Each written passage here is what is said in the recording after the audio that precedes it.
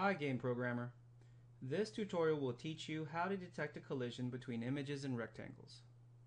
We will then make the collision detection more precise by using two rectangles to represent just one of the images. Collision detection is a fundamental game programming concept and can be used to detect when a player touches an enemy, whether a vehicle has hit a boundary, or whether a character is close enough to interact with an item. First, we'll need our variables. Let's start out with two rectangles, one for the asteroid and one for the rocket. Then we'll need two texture 2D variables,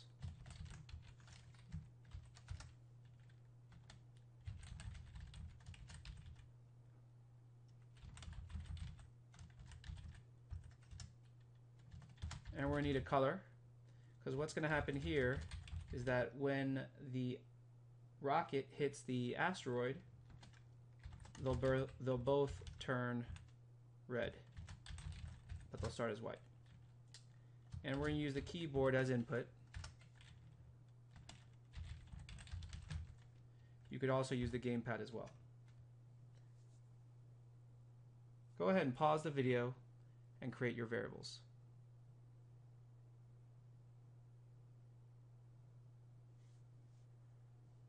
Alright, well, let's go to the initialize method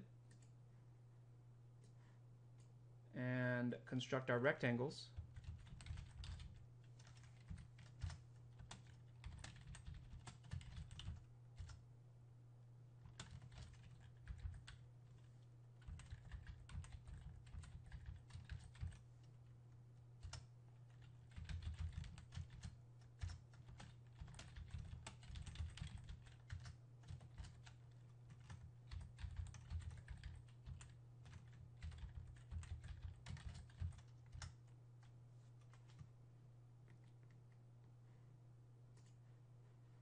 Let's also load our images.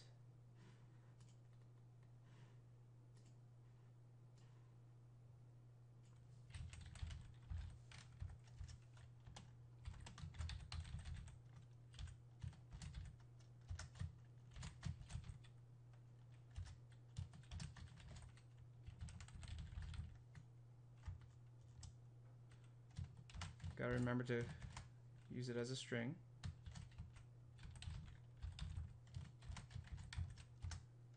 And do the same thing for the rocket.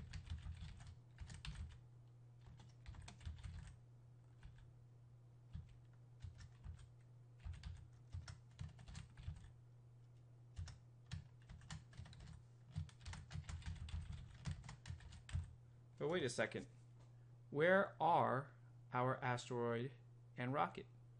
We need to add them to our content folder.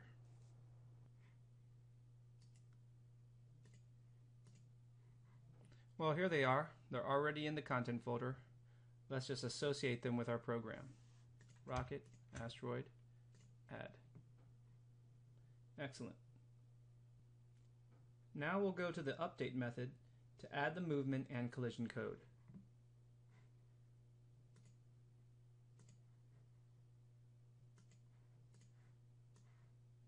First thing we'll do is we'll get the state of the keyboard.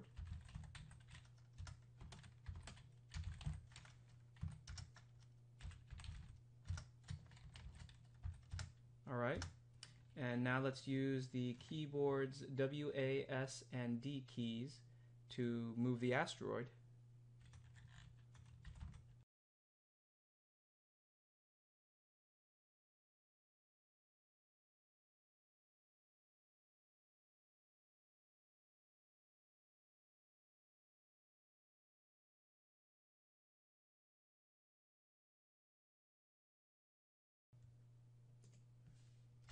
And we'll need to do the same thing for our rocket.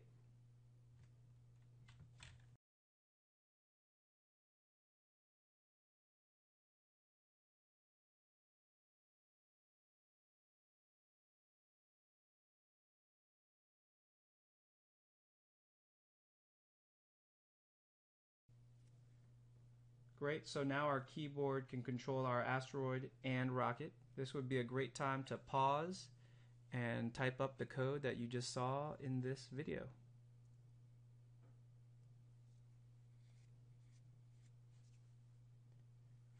Alright, well, welcome back.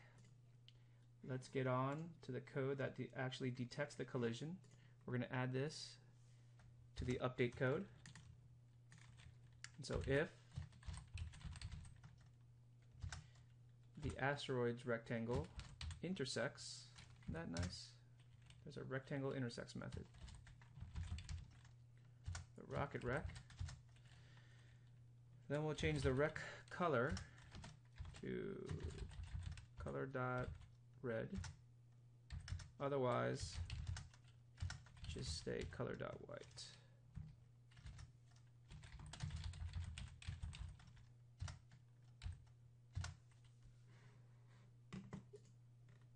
Lastly, we'll add the code for drawing.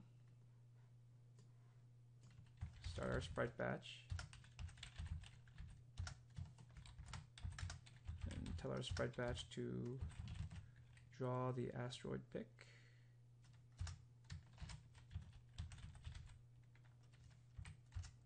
Inside the asteroid rec with the rec color. And we'll do the same thing.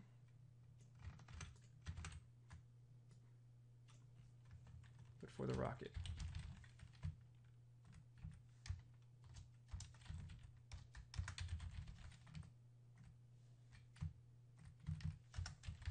And we can end the sprite batch. Alright, well, if we typed everything up correctly, this should work. Let's press F5 and see what happens. There's my rocket, and there's my asteroid. And they hit each other and they turn red. Awesome. Now, I want you to notice something. The rocket's not actually touching the asteroid, yet it still turns red. That's because we're using one rectangle to approximate all the edges on the rocket, but as you see, the rocket's not really rectangular shaped, so that's a problem. We need to use two rectangles, or maybe even 3 or 4, to approximate the rocket edges more accurately. Let's take a look at what I mean by this. Here is a picture of the rocket. Now, if we use one big rectangle, there's going to be this white space here, or this clear space, that is going to be considered part of the rocket when it isn't. So instead, we're going to use two rectangles, rectangle number 1 and rectangle number 2, to more accurately approximate the edges of the spaceship.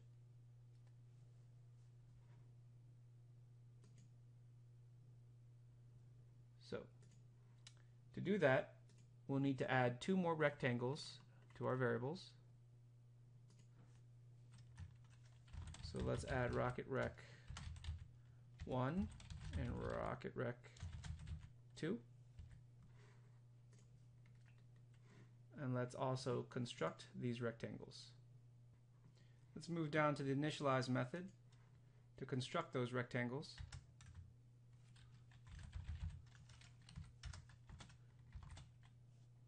And so I have already measured the rectangle dimensions for rectangle 1, this long one right here, and rectangle 2, this one right here.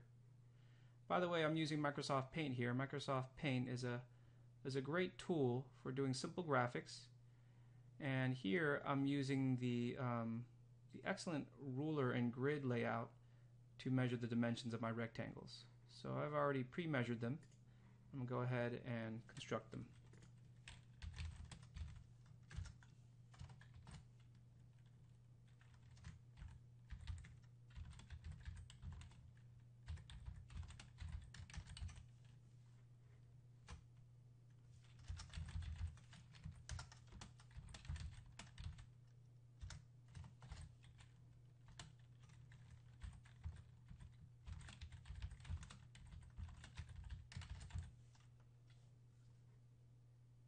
Great.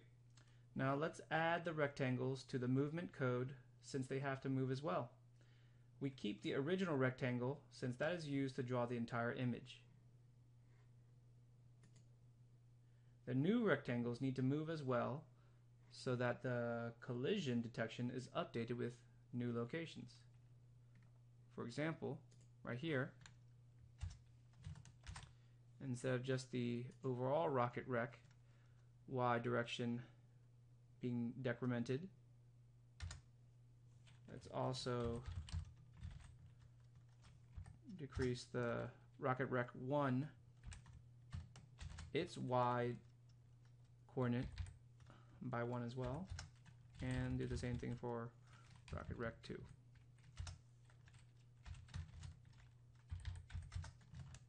Go ahead and do this for all the other directions as well.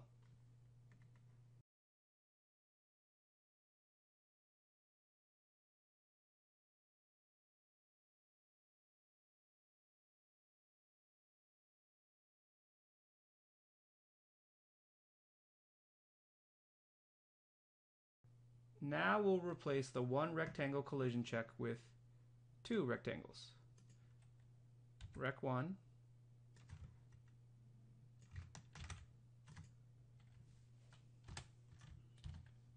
or Rec 2. But definitely not the overall rectangle, because that rectangle is not accurate enough for the shape of our rocket. Well, everything else stays the same. Let's go ahead and run this and see what happens.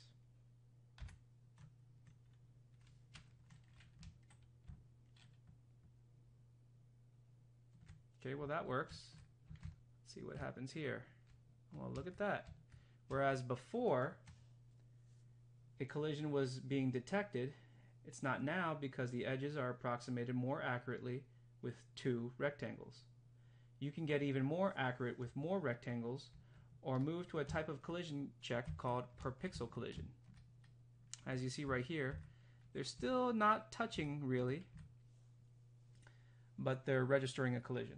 So per pixel collision actually takes into account the actual pixels, and you don't use rectangles. So there you go. You just learned some simple and advanced collision detection.